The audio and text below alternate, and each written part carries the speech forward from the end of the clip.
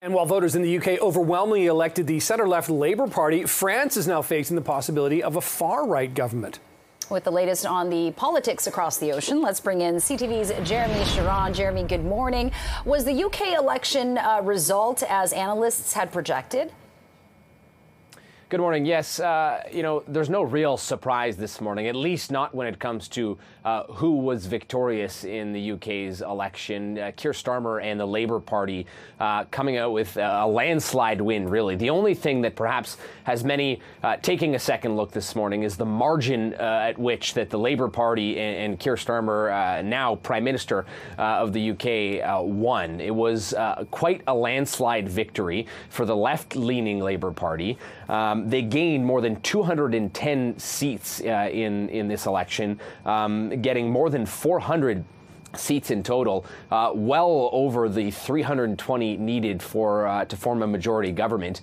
And the Conservatives, Rishi Sunak's Conservatives, although Rishi Sunak has now stepped down, lost more than 250 seats in this election. So a massive swing election after 14 years of Conservative government in the UK. We now see a massive shift. The polls were indicating that we would see exactly this. Again, the only surprise perhaps this morning is by just how much the Labour Party took this win.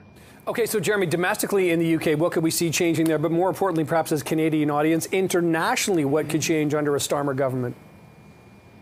Yeah, I mean, there's a few things that a Starmer government does here. There are massive challenges internally, domestically, that the UK is facing, and that's why we've seen a change election here.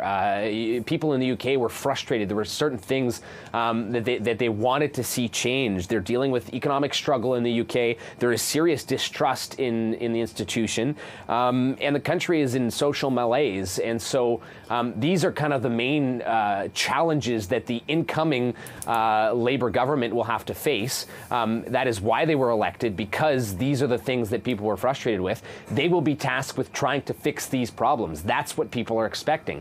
So that's what we can see domestically. When it comes to internationally, when it comes to what this means for countries like Canada, it's a huge shift. You're now looking at the UK and dealing with a government that is left-leaning versus right-leaning in a conservative government that we had seen for 14 years in the UK.